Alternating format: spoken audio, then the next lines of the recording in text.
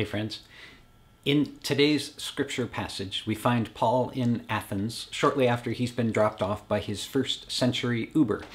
He's waiting for Silas and Timothy to arrive and must have passed the time by strolling around town for a bit.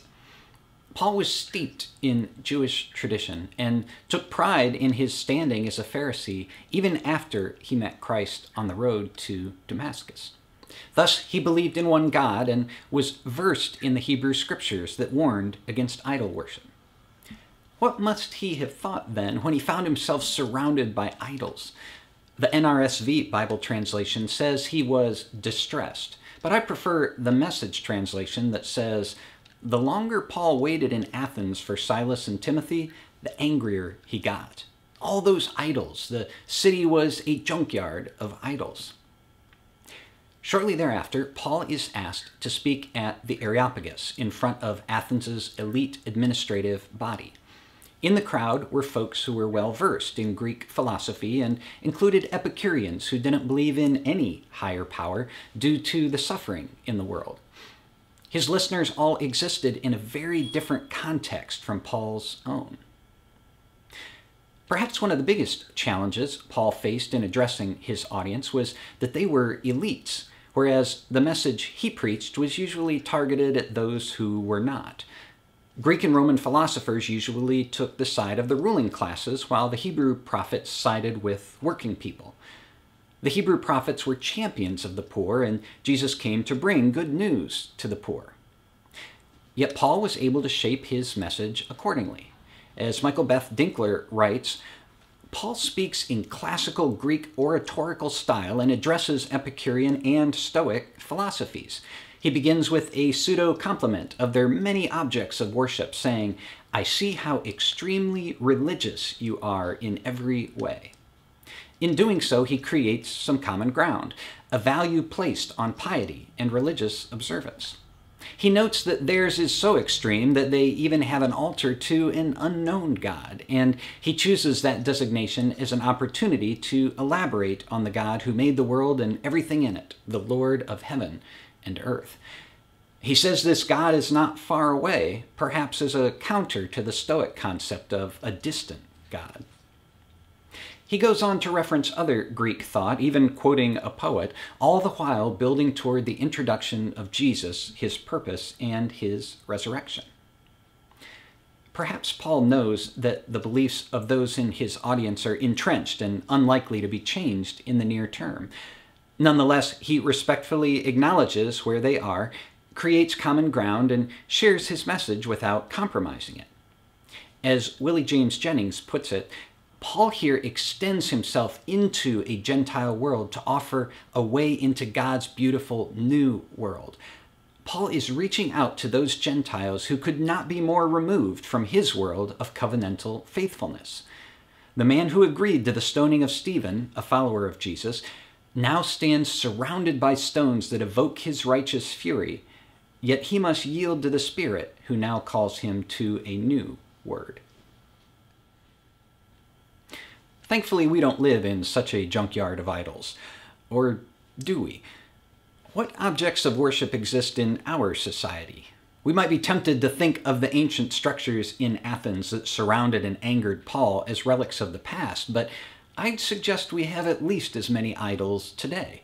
We're just more likely to declare our allegiance through bumper stickers, flags, clothing, and rituals than through carved stone. Consider the last drive you took. How many idols representing companies, politics, or sports teams did you see on the way? How much messaging did you encounter to buy this or that product or service with the promise that it would make your life easier or better? Perhaps your path took you past one of the new car washes in town. Have you seen these popping up? Did you know that you can get a subscription to the car wash now? We own vehicles to get us from here to there, but the image they project, and I guess their cleanliness, can overshadow their utility. What other idols surround us and attempt to attract the sacrifice of our time and treasure? Brand names, loyalty programs, shopping experiences, our yards, our homes? What idols sometimes call for the sacrifice of friendships, relationships, and even recognition of others as human beings. Political parties, employers, systems of government, nationality, economic systems, fears. What of ritual? As I was pondering these ideas last week, I thought of the ecosystems of which I've become part. I buy certain things at certain stores in certain ways at certain times because by doing so, I earn points that allow me to pay less for things in certain circumstances. Or how about the ritual involved in attending a college football game? Some of us have spent significant money on tickets, driven great distances, spent time stuck in traffic, walked a long way to our seats, paid too much for snacks, sang and chanted in ritualistic fashion, worn branded apparel, and perhaps become very angry with those wearing opposing branded apparel. And it's all related to watching 22 men and their interaction with a ball. Is there anything wrong with savvy shopping or watching sports or political affiliation or hobbies or home maintenance? Of course not, in moderation, but they all have the potential to become idols, which Dr. Jennings describes as a collective self-deception, a point of facilitation where human fantasy and wish, circulating around material realities, generate distorted hope.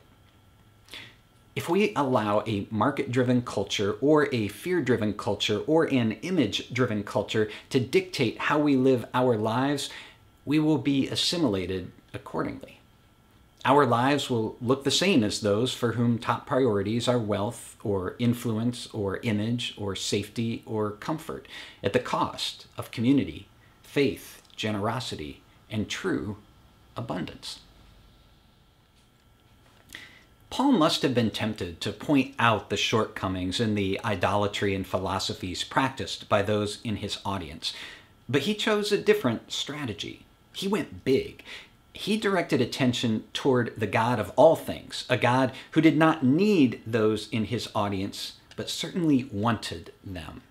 He recognized that at least some of the folks there were searching for something more, thus their altar to an unknown God. The religion to which Paul and the Spirit called those in the Areopagus was itself extreme, but in different ways from what was practiced by the locals. Paul's God did not desire the creation of monuments. Rather, God's desire was to draw the Gentiles into the body of Jesus and into one spirit with Israel.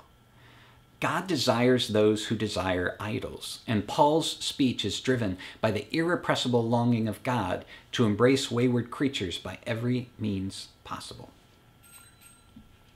What are other characteristics of this extreme religion Paul was describing? We can look to today's other scripture passages for guidance. In John 14, Jesus says to follow his commandments. This goes beyond what we often refer to as the Ten Commandments, to include loving your neighbor as yourself as well as our enemies. As you know, that last bit can be extremely challenging.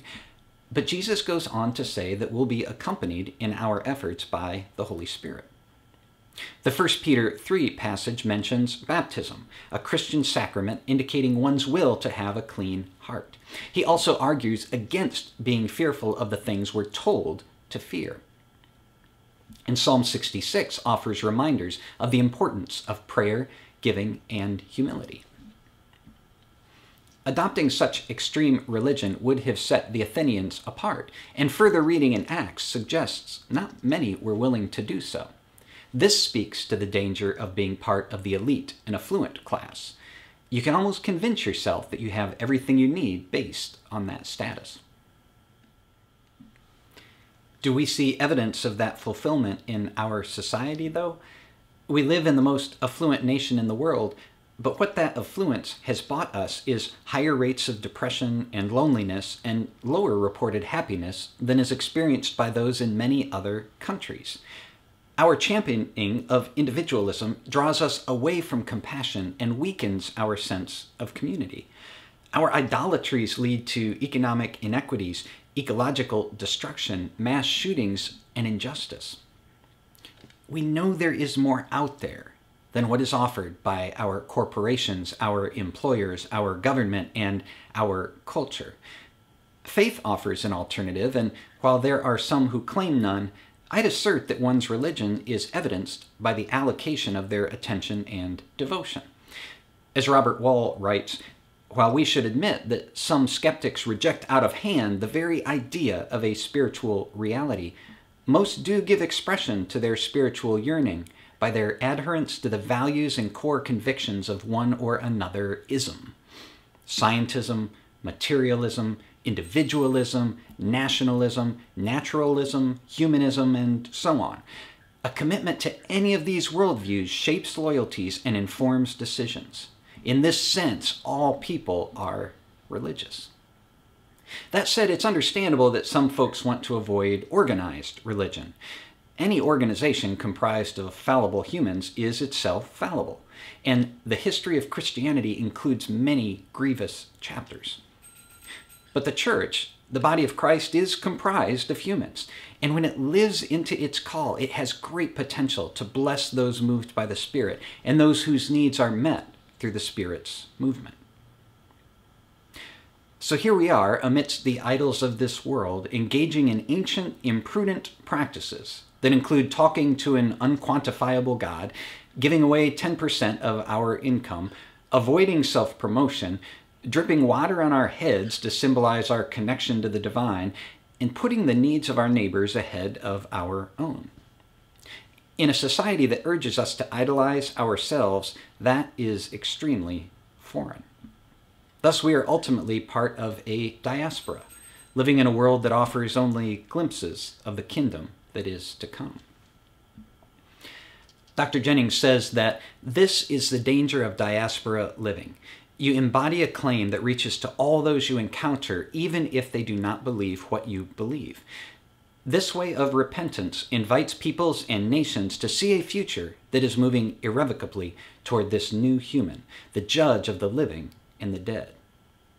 All religious speech, no matter how carefully stated, no matter how ecumenical and affirming, no matter how polite, shatters at the resurrected body of Jesus.